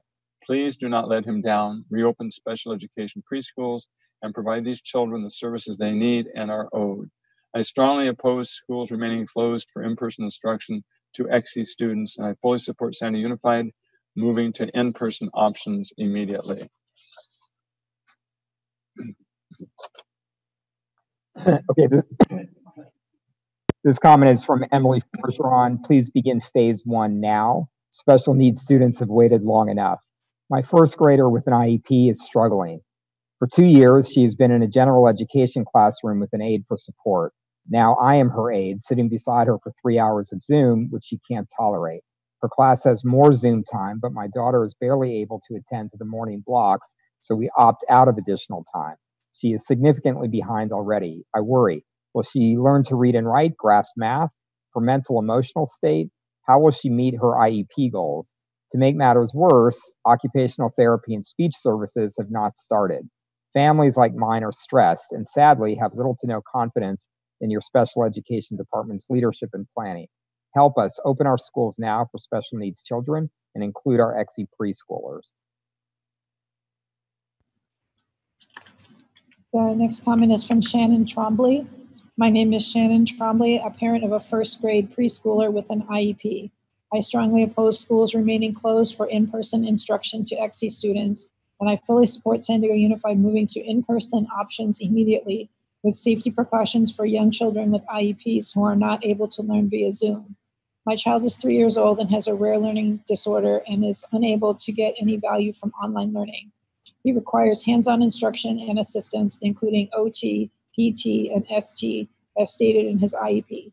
It is unreasonable to expect children under 10 to learn without interaction. I urge the board members to vote to approve in-person options immediately for young students with IEPs.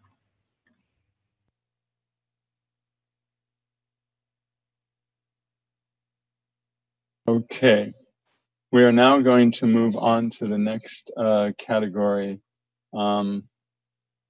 to support reopening of schools and in-person learning. At the top of the page, it will say non-agenda.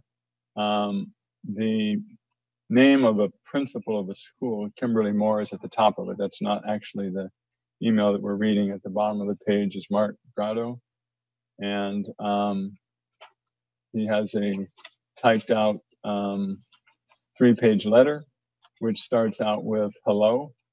And let me start by saying we're in support of our teachers. That is where we will begin this section. And so, and as I said, there's a lot of overlap on all of these categories with the reopening of schools, even though it's 15 minutes per item. On this item, I'm going to ask us to extend it to 20 minutes. So Ms. Stoltz, if you could set the timer for 20 minutes so that we can continue reading as many of these as we can in this category and giving us a little more time than the others. Okay, so the first comments is from, just one moment please, is from Mark Grotto. As I said, it is a rather long letter, so I'm going to read as much of it as I can in the interest of time for the others to be heard. Let me first start by saying I'm 100% in support of our teachers and schools at this time and look forward to the day we're all back together in a community of parents, teachers, students, and staff. This comment is coming from someone who has spearheaded learning platform development over the past decade for some of the largest companies and organizations in the world on issues that are much more complex. We need on-demand learning in some form, and we need it yesterday. I am the parent of 3 children, first grader at Doyle, 6th grader at Stanley, and a soon-to-be kindergartner at Doyle.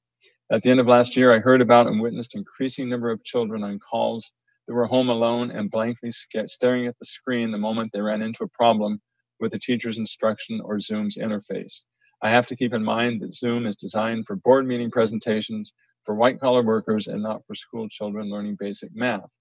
I was optimistic over the summer that parents would be able to make arrangements and adjustments to fit this school year's challenging learning environment, but over the past week, it is looking like students are again in the same situation.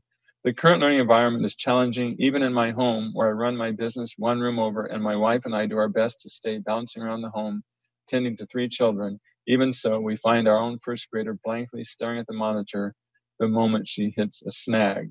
And then he goes on to provide various solutions, including an open video library, other suggestions about split lessons, and other ways to comment upon how to do this, and various benefits for teachers and parents, and board members will have access to that full letter, all the pages of that.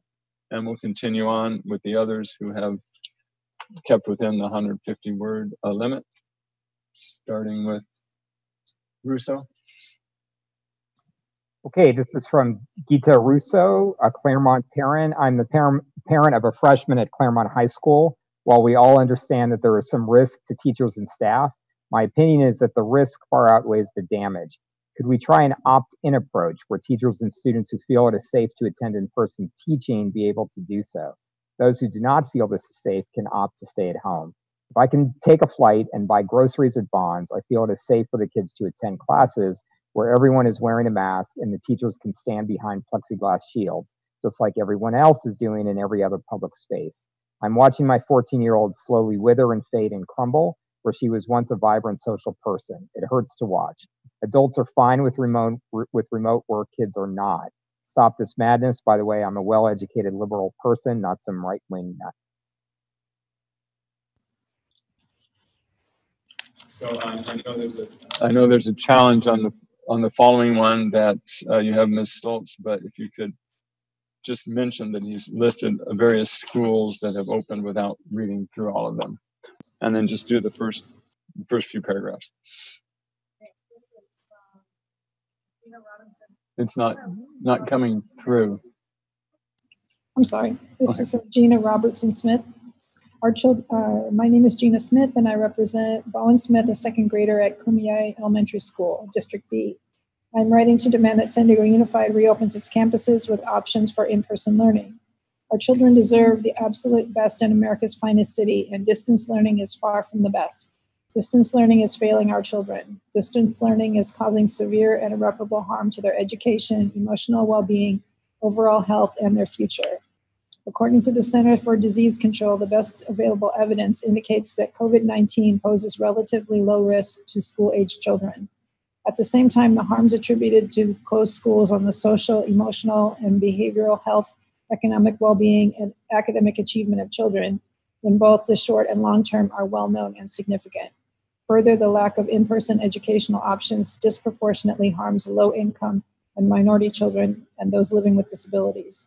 These students are far less likely to have access to private instruction and care, and far more likely to rely on key school-supported resources like food programs, special education services, counseling, and after-school programs to meet basic developmental needs.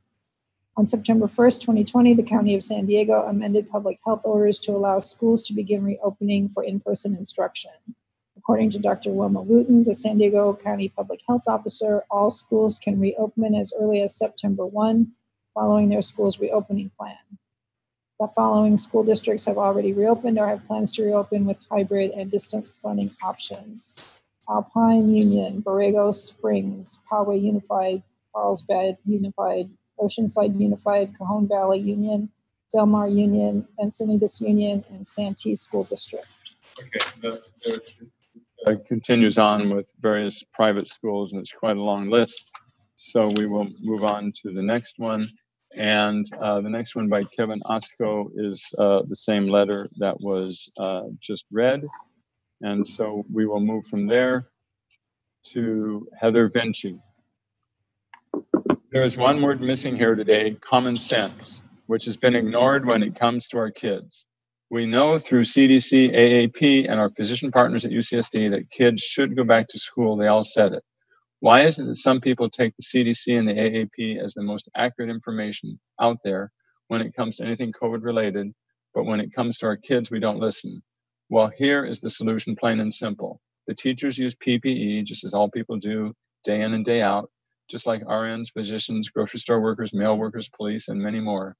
You allow those who want to go back the option to do so. Some won't. This will allow for social distancing and hand washing. Our kids are now in private school. At least they care. Sad for children.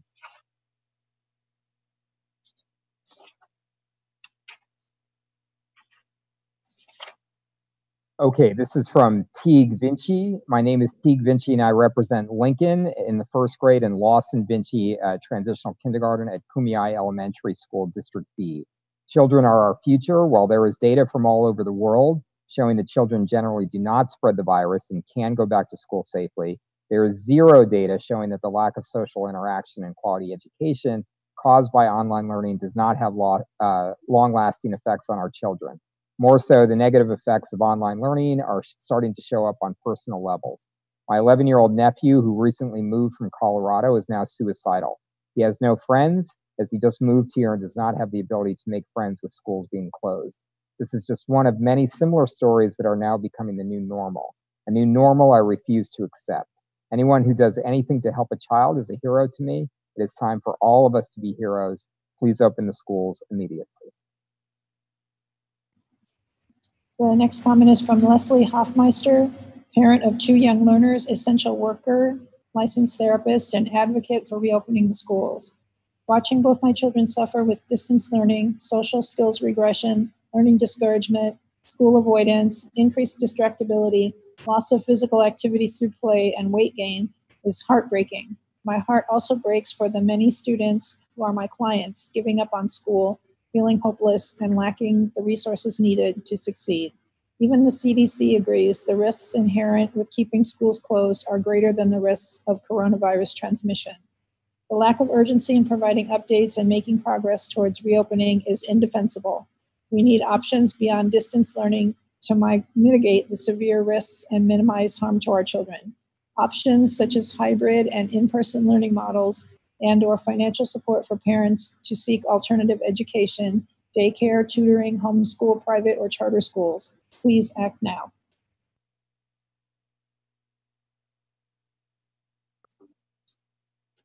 From Natalia Briggs, I'm a very worried mom of a first grader.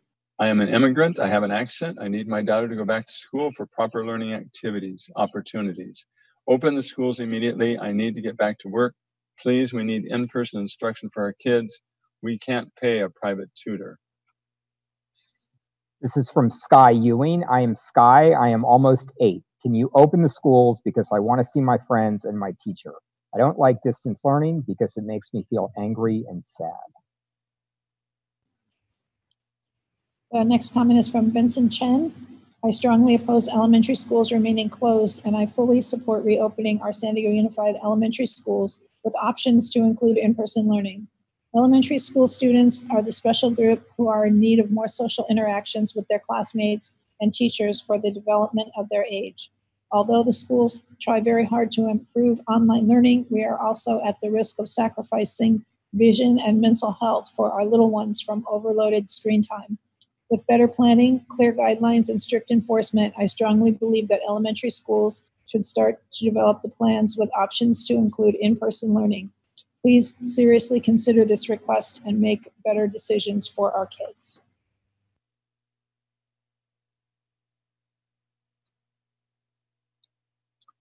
From Carmen Ponce. About a month ago, you might have seen me on the news, NBC 7. My son's name is Alexander Ponce. He is autistic and 6 years old. Our journey in San Diego Unified School District has not been easy. For about a year that we've been back from Mississippi. Your school district has seemed to fail my son and many other special education students. I had said on the news, San Diego Unified School District needs to do better, and also San Diego Unified needs to stop making false promises. I may be a Navy wife, but before I became a Navy wife, before I became a Navy wife, I was also a civilian mother, and many civilians depend on your support. Because like medical insurance does not pay for speech or OT, and that is why special education is pushing on you guys to open up the schools. For the year I've been back in San Diego trying to find the best school, trying to find the best placement, your choice program seems to fail also children with special education like mine.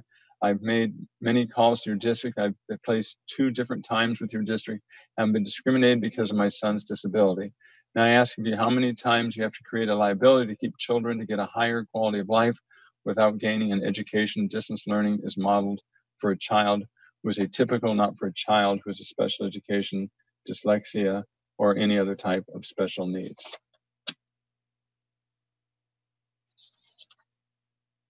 Okay, this is from Gina Robertson Smith. Please hear our cries for help. There are hundreds of us who demand answers from San Diego Unified. Attached are just a few of the comments following our petition to reopen San Diego Unified. Why wasn't this board meeting announced via email as previously done? Why don't you have a reopening plan in place? Why are so many other districts and private schools allowed to reopen?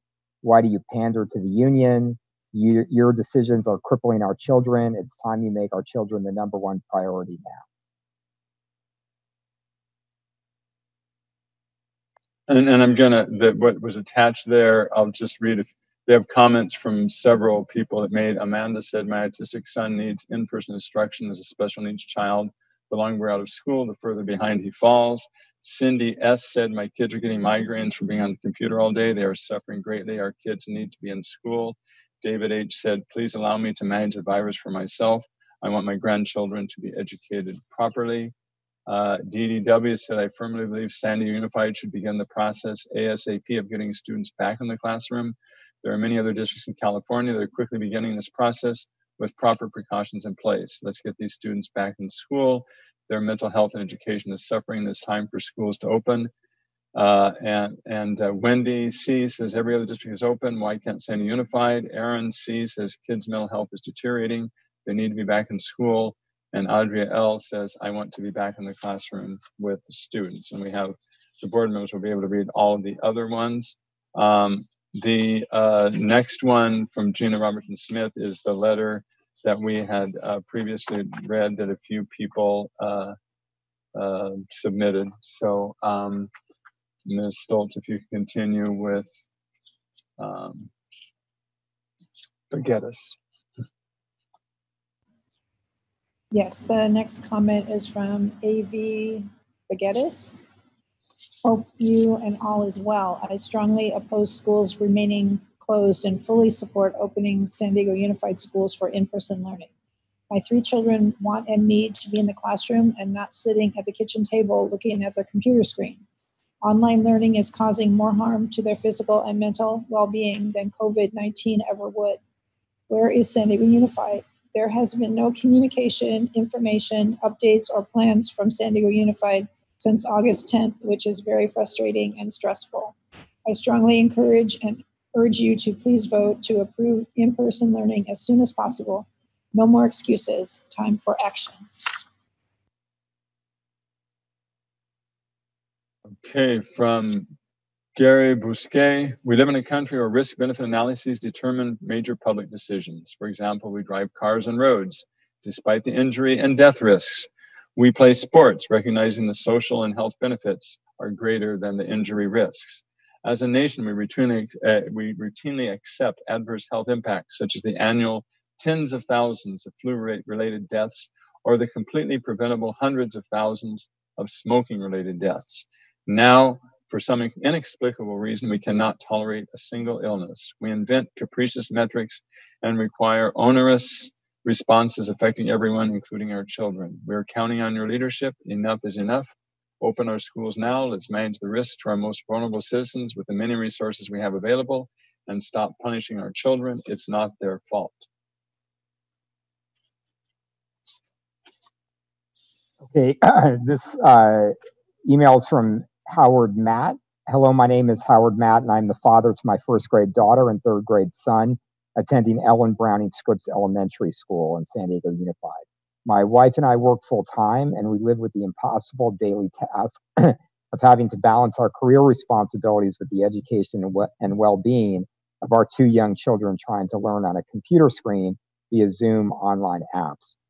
Despite our best attempts, we've witnessed the continued social, emotional, and educational toll that this is taking on our children.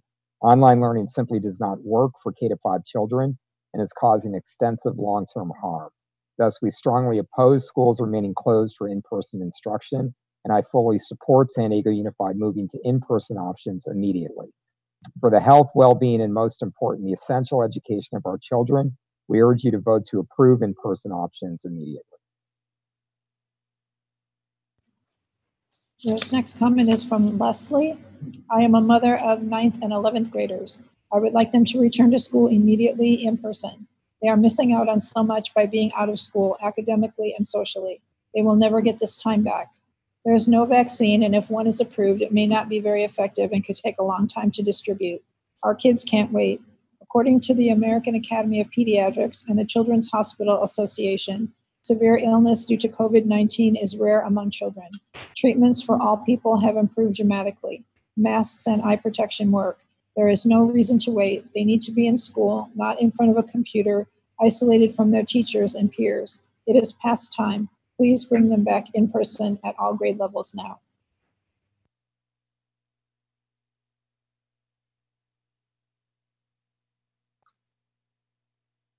This comment is from Crystal Novak.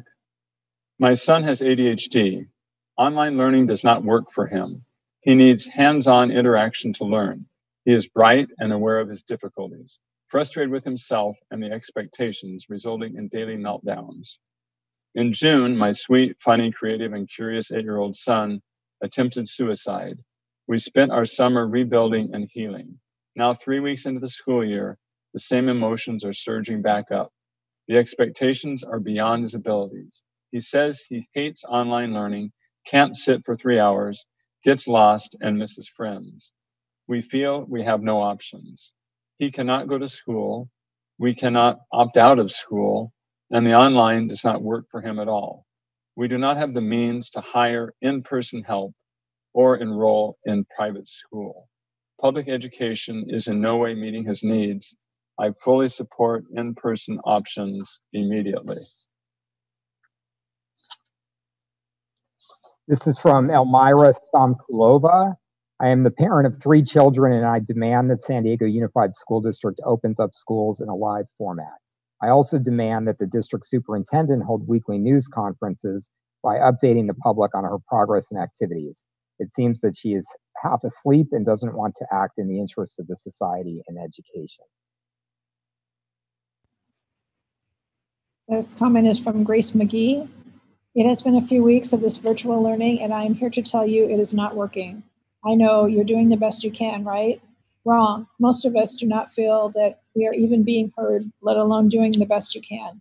The fights and frustrations of not understanding the day's agenda or math lessons and technology failures. If you have not witnessed this, then I beg you to stop telling us that you understand and start listening. Children belong in school together every day. Teachers are not supposed to work twice as hard to make half the difference with the same pay.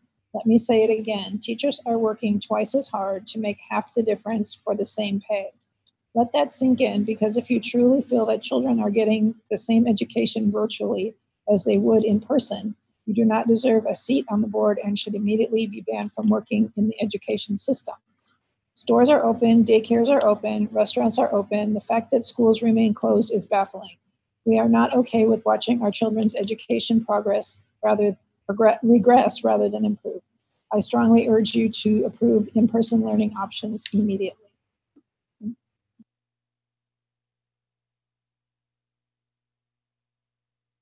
Excuse me. That concludes the public testimony. As I said, all of the others will be in written form submitted to the board members. We appreciate everyone sharing, and please be aware that we are very aware of the great difficulties that families are experiencing during this time. At this point, we are going to conclude this meeting. Our next regular meeting will be on Tuesday, October 13th. So that will be our next meeting. And at this point, we will adjourn the meeting for tonight. Thank you very much. Have a good night. Good job, President Evans. Good night, everybody.